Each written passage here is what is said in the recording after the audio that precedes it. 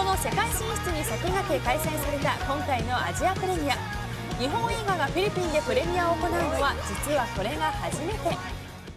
ものすごい長いです、レッドカーペット。そう1998年からフィリピンでもアニメが放送され、今の20代30代なら知らない人はいないと言われるくらいの人気番組だったそうです。もちろん原作のコミックも英語に訳され、10年以上も前から子どもたちを虜に。ファンの中には大人になってからコスプレする人も。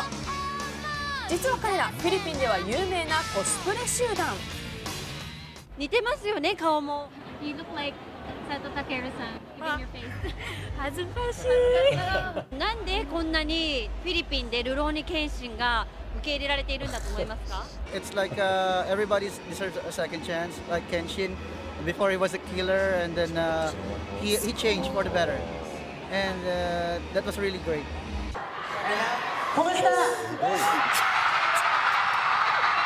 Ako po si Takeru Satoh. Masaya ako nakita tayo.